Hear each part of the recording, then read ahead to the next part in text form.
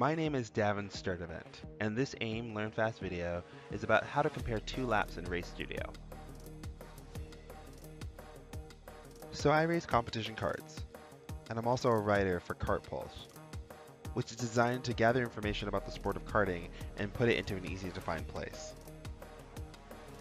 So when I got in touch with Roger Cadell, who's the national trainer for AIM Sport, we decided to put together some videos about how to use karting data in Race Studio. We've broken them up into these little mini vignettes, hopefully to make it easy to consume. But if you have questions about whatever we cover, just leave a comment below and we'll put it in another video. So I'm going to turn it over to Roger and take it from there. So, when I look at my session data, there's always that lap that's got that one section of track that I can't quite get right. And I know there will be the one lap where I just got it dead on, and then every other lap, it's just the 10th that I miss from my best time. Is there a way to kind of compare two laps together so I can see when I'm really nailing it, when I did well, and just try to see like where that is and maybe what I can do to get that better lap time? Certainly, and we'll open up this practice test in a second, and take a look at a couple laps and start to figure out ways to do that. But one of the things that you have an advantage. You're the driver and the data guy, right? When I'm looking at data, sometimes I don't know that feeling and that it's turn six that the driver has been struggling with unless they tell me, right? And then I just wanted to share that when you are the driver and the data guy, there's this thing, that looking for that needle in a haystack, right? Right. And if somebody just sends me a data file like this was sent to me, I have to go find those areas first. So we're gonna attack this from two different ways. One of them that there's an area that you might want to look at, and then the other one is just what is a tool for me just to look at two laps and say where is the difference, right? So let's attack this from two different ways. So I've got this SEMA practice test. Let's go ahead and open it, and then let's look at a couple of laps. The AIM software always opens up the fastest lap. That's just by default. That's the way that we open up the sample. And then once we're there, we've got this one lap, lap 6 being the fastest lap of the run at a 101.73, and then we've got this 101.9. There's 0.2 difference between these two laps, right?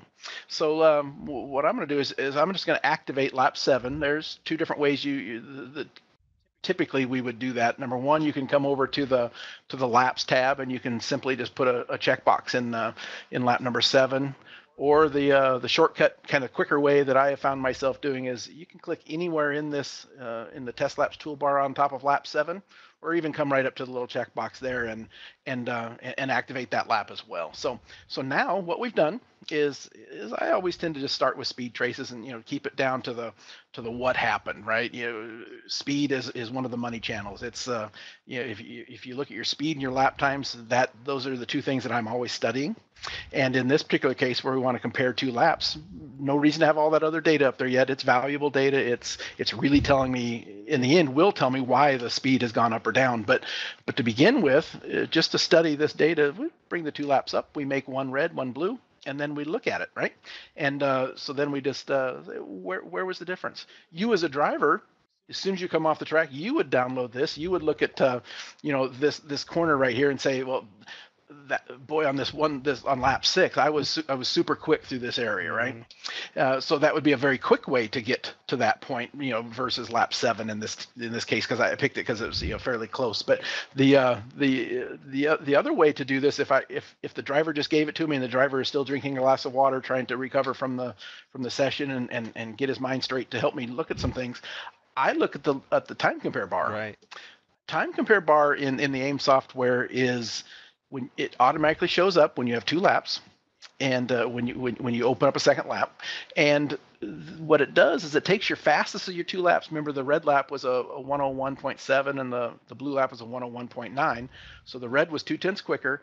It makes a flat line of your fastest lap. And then the other lap or other laps, we could throw even more up there, but they are being compared against it. If you're below the red, horizontal line, you are faster. If you're above it, you are slower. Where you cross over, right here is 0.0, right? And wherever you cross over, you end up. That is where, say, like your Nintendo racing games, and you're racing against your ghost car, right?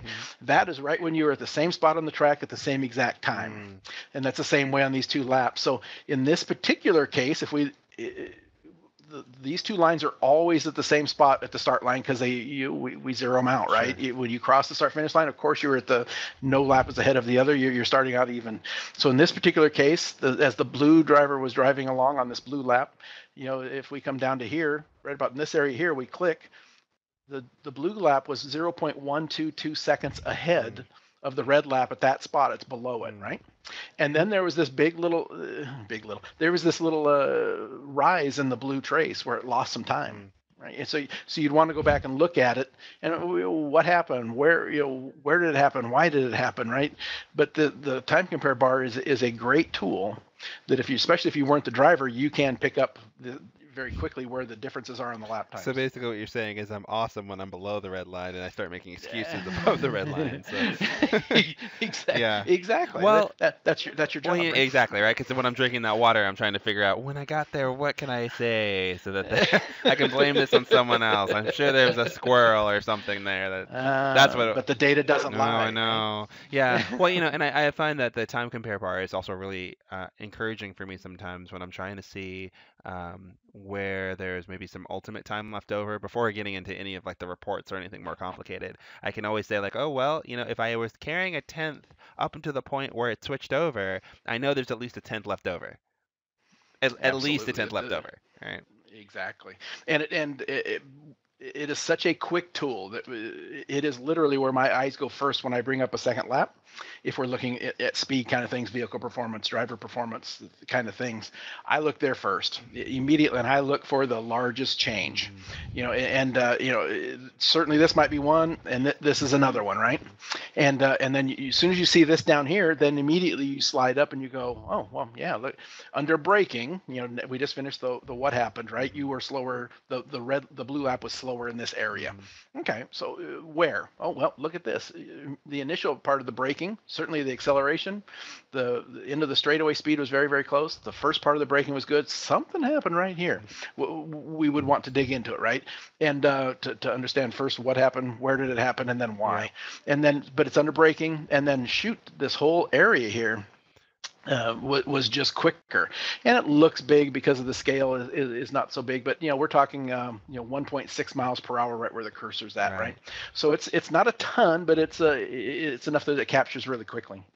So I study the time compare bar is a valuable tool. You can look visually and you can see some of these other areas, and you can start to study. Look at the braking on this zone here, right? The braking was pretty even, and then right here something happened where the red driver really woed it down here at the end, and then got back on the throttle earlier, and it really helped on the way out.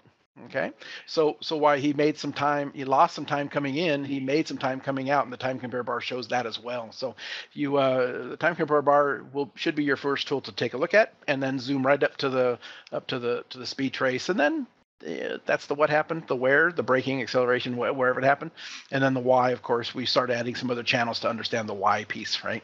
But just wanted to talk about ways to bring up a second lap in this particular instance, and then study the time compare bar. A couple things just before we start to close it out. The time compare bar, if it does not show up, it does not show up if you do not have a speed sensor. So in this case with Micron 5s, we have GPS speed, so that piece is not is hardly ever lost. The other thing that I get the call sometimes, and there's no speed trace, and I'm sorry, no time compare bar. And if you have the x-axis in the time mode, where across the bottom here on the x-axis is 0, 5 seconds, 10 seconds, you will not get the time bar. So the time compare bar. The most times I get phone calls from folks and emails, my time compare bar is not there. I chat to them about this time distance bar across the icon across the top, and when they go back to distance mode, that's where the time compare bar shows. So that's one of the biggest times people don't see it is because they have that in the wrong mode. So make sure you're always in distance mode is what you're saying. Or at least 99% of the time I'm in distance mode, and it's just a much more consistent way to look at data anyway, and the time compare bar works. So that's a good thing. That's the end of this AIM Learn Fast video. Leave a comment below if you have any questions, or if you want us to cover another topic. Visit aimsports.com if you want to learn more about Micron products.